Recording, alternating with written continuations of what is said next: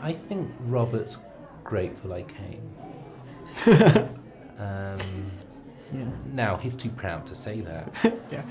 But you can see in his eyes. Yeah. I know.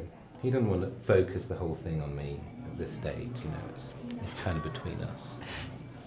But, I mean, he's thorough. I mean, that's why, you know, he's there turning down the beds, you know, making sure everyone's got enough eggs. He's all over it. He's just there. But that's Robert, you know. Yeah. I mean, he does too much, I tell him. But, you know, he won't listen, but, you know, it keeps him busy. That's the thing, you know. Because otherwise the mind goes. You know, you've got, it's like doing crosswords. You've got to keep it sharp. And he's pretty much all there still. You know, he's sharp. I mean, there's sometimes a delay, he'll drift off. You'll get a missed it. But he'll come back within 5 minutes. You just stick with it. He'll be there. But sometimes he just like hits the deck and does press-ups, and I'm going, I don't know.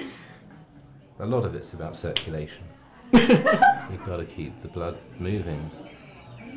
And joints. You've got to keep your joints up.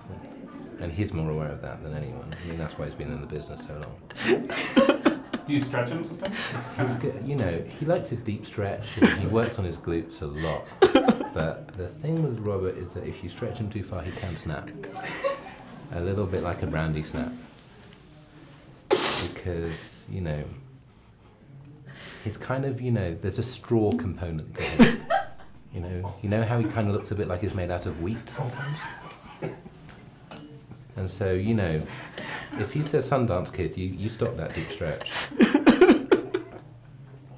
This is both his code word and a safe word, too. Yeah. Okay. Everything. Why do you think it's called Sundance? That is his safe word. We're in his safe word.